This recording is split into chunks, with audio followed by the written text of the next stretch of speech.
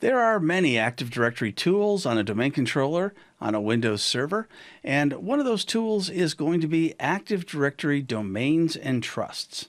There's not a lot of features in this particular utility. However, the ones that are here are very important. So here we see the domains and trusts, and then we see the name of our domain. So what I'm going to do is I'm going to right-click on the domains and trusts at the top, and here we can do things like raise the forest functional level. When we do that, it adds additional features and functionality for the entire Active Directory forest. Now we can see that it's only going up to Windows Server 2016, even though this server is newer than that. We have the same thing when it comes to the domain level. So this was the forest level here. Now we're at the domain level. I can right click and choose to raise the domain functional level.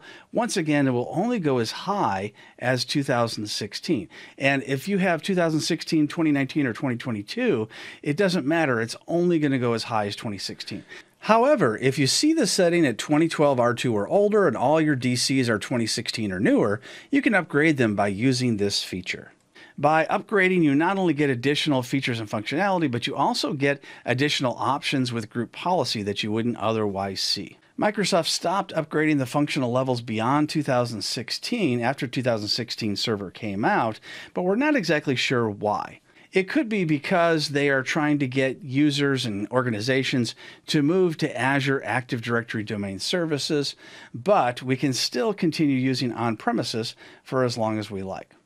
Now, if we right-click, once again, we can see some other options, such as Manage.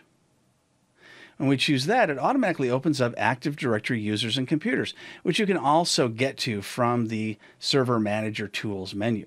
If I right-click on the Domains and Trusts at the top, then we have the option to change forest. So if we have more than one forest, we can change that forest. We can change to a different domain controller as well. We can also go into Operations Masters. And here we see that the Operation Master is set to DC02. If we'd like to, we can change that to DC01. When I right-click again, it allows me to go into Properties. This is rarely used, but it allows us to add alternative domain names, and that way we can log on using other domain names that may be easier to get to. So for instance, if you have a really long domain name, then it may take a long time for users to log in. So you could type in a shorter domain name here, and then users can use that domain name to log in rather than the super long one. Besides being able to manage and upgrade the domain and forest using Active Directory Domains and Trusts, I can also use it to create a trust. So if I right-click on the domain and go to Properties, I can click on Trusts, and now I'm ready to create that trust. So I'll click Next. Now I'll put in the name, and this will be the name of the domain, and click Next. Now I have the option for a Realm Trust or Trust with a Windows domain. Now, unfortunately, the Trust with Windows domains rarely work. So the Realm Trust is really the way to go, and it also will work with other non-Active Directory domain controllers as well. So I'll click Next. Now we have the option for transitive or non-transitive. And this has to do with the relationship if you have a child domain. So a transitive trust is going to be a two-way relationship, and it's going to be created between the parent and child domains in the Active Directory forest.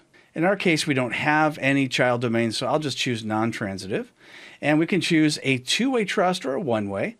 I'm going to choose the two-way. And now we need to have a trust password that's going to be set up on both sides.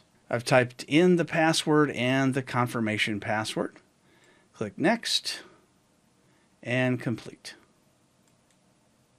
Now we must do this same exact thing on the other side as well.